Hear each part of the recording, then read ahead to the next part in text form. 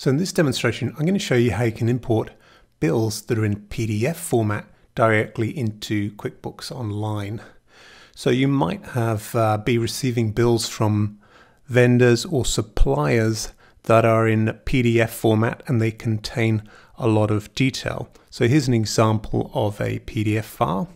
And what I'm going to do in this demonstration is show how you can use Access Online to upload the information from this PDF file directly into a bill in QuickBooks Online, saving you a lot of time with data entry and also improving your accuracy as well.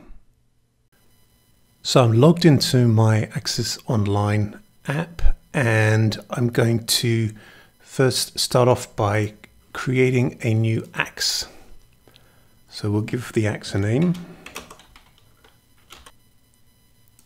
And then we're going to browse to the PDF file that we're going to upload. So this is a bill that we received from our supplier, which I showed you before.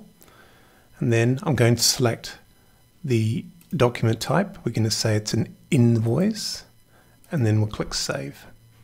So what has happening is that file is being uploaded into Access Online, and it's being passed and the fields recognized on it that we're going to need to import the bill. So in step 2, we're going to select File Upload is the event, and we're going to create a bill. Now in this step of the process, we're going to map the fields that we have recognized on the bill to the corresponding fields in QuickBooks. So you'll see here we've got an invoice ID. We're going to map in the invoice date, the vendor name against the receiver name. We'll put in a due date for the bill. The next section is the actual line detail. So these are the table, the individual items that that have been purchased on the bill. We're going to map those, so the line product code against the item reference, the line description, as well as the quantity and line amount. So those are all the minimum required fields to create a bill within QuickBooks Online. We have other fields that we can map, but we're just going to do those for this particular example. So when we're ready, we can actually just get a summary of those. You can see a preview of the data that was recognized on the PDF bill. So when we're ready, we save the mapping. Now this can be reused for subsequent imports of that PDF bill. So we can then reuse the AX and click Next. So what will happen now is we're going to get a preview of the data that's been recognized on that PDF bill. It's going to be imported into QuickBooks.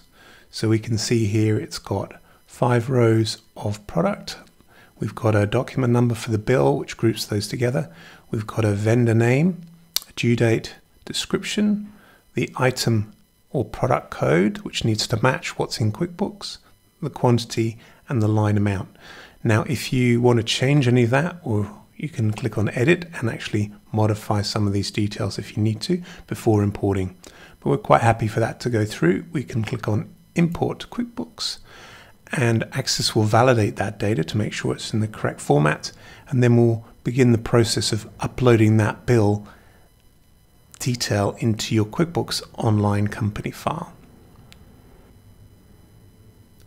So now you'll get a summary to show that the detail on the bill was uploaded and successfully into QuickBooks. We can click on View and it will take us directly to that bill that's been created. So we can review to make sure it's all in the correct format. So there's the bill number, we have the vendor, the bill date, the due date, and we have all the products that were purchased along with their quantities and the amount. So very simply, that's how you can use Access Online to upload bills that are in PDF or image format directly into your QuickBooks Online company file and create that exact transaction as it was on the PDF as well.